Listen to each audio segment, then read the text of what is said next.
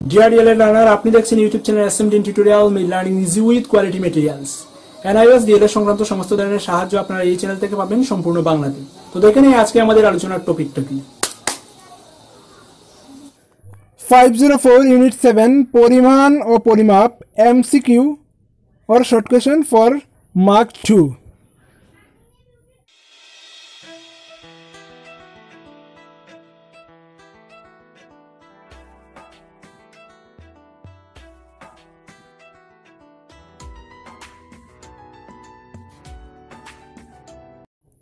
Number 1, পরিমাপের জন্য বিশ্বে প্রমাণ এককের প্রয়োজনীয়তা কী? আনসার, এগুলো সারা পৃথিবী জুড়ে যথার্থ ও এক এবং বৈজ্ঞানিকভাবে পরিমাপে ব্যবহৃত হয়। নাম্বার 2, নিচের কোনটি পরিমাপের নন স্ট্যান্ডার্ড একক নয়? তো আমাদের বুঝতে হবে আগে স্ট্যান্ডার্ড একক কী, নন স্ট্যান্ডার্ড একক কী। সেটা আপনি দেখার জন্য ডিসকাশন ভিডিও যেটা আছে সেটা দেখে নিতে হবে। ওইখানে কিন্তু সম্পূর্ণ আলোচনা করা আছে নন স্ট্যান্ডার্ড ইউনিট কোনগুলো এবং স্ট্যান্ডার্ড ইউনিট কোনগুলো। তো সেটা আমি আর এখন ডিসকাশন করছি না, জাস্ট আনসারটা বলে দিচ্ছি। 4টা অপশন রয়েছে, বিগত, হাত, পদক্ষেপ, মিটার স্কেল। সেটা আনসার হচ্ছে মিটার স্কেল। নাম্বার 3, শিকনের প্রথম ধাপে নন স্ট্যান্ডার্ড একক ব্যবহারের 2টি সুবিধা লিখো। তো আনসার হচ্ছে, এইসব একক শিক্ষার্থীদের কাছে বেশি পরিচিত, বিভিন্নভাবে তুলনা করাকালীন ধীরে ধীরে প্রমাণ এককের প্রয়োজনীয়তা বুঝতে পারে। নাম্বার 4, নিচের কোনটি দৈর্ঘ্য পরিমাপের প্রমাণ একক নয়? এখানে 4টা অপশন দেওয়া আছে, সেন্টিমিটার, মিটার, কিলোমিটার এবং ফুট। তো সেটার আনসার হচ্ছে যে ফুট।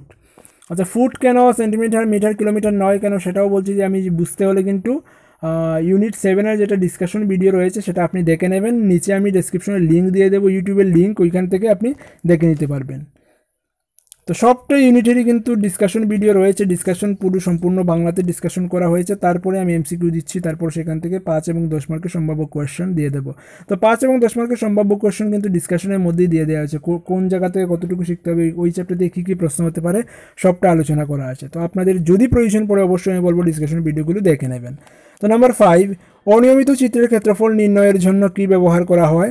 তো সেটার আনসার হচ্ছে সেমি গ্রাফ বা সেমি থ্রেড গ্রাফ। নাম্বার 6, ভূমির ক্ষেত্রফল পরিমাপের প্রমাণ একক কী?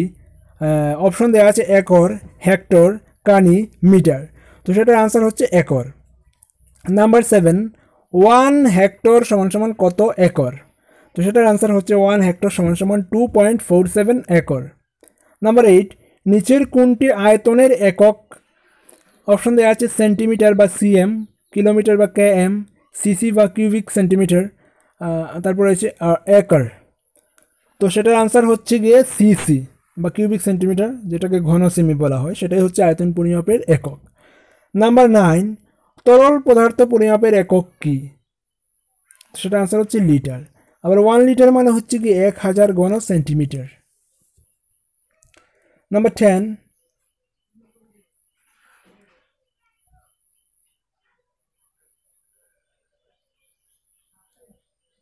পরিমাপের 2টি প্রধান পদ্ধতি কী কী?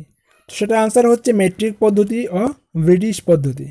নাম্বার 11, মেট্রিক পদ্ধতি প্রথম কোন দেশে চালু হয়? তো সেটার আনসার হচ্ছে মেট্রিক পদ্ধতি প্রথম চালু হয় ফ্রান্সে 1795 সালে। নাম্বার 12, মেট্রিক পদ্ধতির প্রবর্তক কে? সেটার আনসার হচ্ছে গ্যাব্রিয়েল মাউটন। আবার বলছি, গ্যাব্রিয়েল মাউটন। নাম্বার 13, আন্তর্জাতিক একক পদ্ধতি কোনটি? সিজিএস, এমকেএস, এফপিএস নাকি এসআই? তো সেটা আমি বলছি যে সিজিএস মানে হচ্ছে সেন্টিমিটার, গ্রাম, সেকেন্ড। এমকেএস মানে হচ্ছে মিটার, কিলোগ্রাম, সেকেন্ড। এফপিএস মানে হচ্ছে ফুট, পাউন্ড, সেকেন্ড। এসআই মানে হচ্ছে স্ট্যান্ডার্ড ইউনিট যেটা বলা হয়।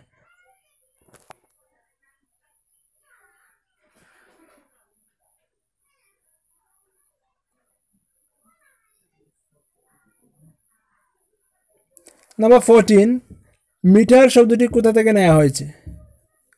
সেটার আনসার হচ্ছে মিটার শব্দটি গ্রিক শব্দ ম্যাট্রন থেকে নেওয়া হয়েছে, যার অর্থ হলো পরিমাপ। নাম্বার 15, 1 লিটার সমান সমান কত? তো সেটা হচ্ছে 1 লিটার সমান সমান 1 ঘন ডেসিমিটার। আচ্ছা, তো মিটার কি ডেসিমিটার কি তার মধ্যে সম্পর্ক কি সেটা ডিসকাশন ভিডিওতে আলোচনা করা আছে। Metre, decimetre, centimetre, hectometre, ডেকোমিটার, kilometre সবটার মধ্যে সম্পর্ক আলোচনা করা আছে, সেটা দেখে নেবেন। নাম্বার 16, ভারতবর্ষে মেট্রিক পদ্ধতি কবে চালু হয়? তো সেটা আনসার হচ্ছে ভারতবর্ষে মেট্রিক পদ্ধতি চালু হয় 1958 সালে। নাম্বার 17, মেট্রিক পদ্ধতিতে দৈর্ঘ্য পরিমাপের একক কি? সেটার আনসার হচ্ছে মেট্রিক পদ্ধতিতে দৈর্ঘ্য পরিমাপের একক মিটার। নাম্বার 18, 1 ইঞ্চি সমান সমান কত সেন্টিমিটার? তো 1 ইঞ্চি সমান সমান 2.54 সেন্টিমিটার। নাম্বার 19, 1 গজ সমান সমান কত ফুট? সেটা হচ্ছে 1 গজ সমান সমান 3 ফুট। নাম্বার 20, ওজন পরিমাপের মৌলিক একক কি? ওজন পরিমাপের মৌলিক একক কি? তো সেটা আনসার হচ্ছে গ্রাম। নাম্বার 21, সৌর দিন কি? সেটা আনসার হচ্ছে পৃথিবী তার আহ্নিক গতি সম্পন্ন করতে যে সময় নেয় তাকে সৌর দিন বলে। নাম্বার 24, মাফ করবেন, নাম্বার 24 ঘন্টা ঘড়ি কোথায় ব্যবহৃত হয়? তো আচ্ছা, আমরা সাধারণত হাতে যে ঘড়ি ব্যবহার করি সেটা হচ্ছে 12 ঘন্টা ঘড়ি, মানে 12টার পরে 1টা 2টো 3টে বাজে। কিন্তু আপনি যদি রেলপথ বা আকাশপথে অর্থাৎ রেলের প্ল্যাটফর্মে বা এয়ারপোর্টে দেখেন তাহলে সেই ঘড়িটি কিন্তু 12টার পরে 1টা না, 12টার পরে 13টা 14টা 15টা, এভাবে 19 20 21 22 23, তারপরে এভাবে 1টা হয় এইভাবে। তো 24 ঘন্টা ঘড়ি কোথায় ব্যবহৃত হয়? 24 ঘন্টা ঘড়ি ব্যবহৃত হয় রেলপথ এবং আকাশপথে। তো এই ছিল আমার ইউনিট 7-এর এমসিকিউ। আর স্বয়ং থেকে যে এমসিকিউগুলো দিয়েছে সেটা আমি দিচ্ছি না, আপনি নিশ্চয়ই পেয়ে গেছেন। স্বয়ংয়ের এমসিকিউ নিয়ে অনেকেই ভিডিও তৈরি করছেন, তো আমি আলাদাভাবে স্বয়ংয়ের এমসিকিউ নিয়ে আর ভিডিও করলাম না। চ্যাপ্টারের ভেতর থেকে যে যে এমসিকিউগুলো করা যায়, সম্ভাব্য এমসিকিউগুলো আমি তৈরি করলাম।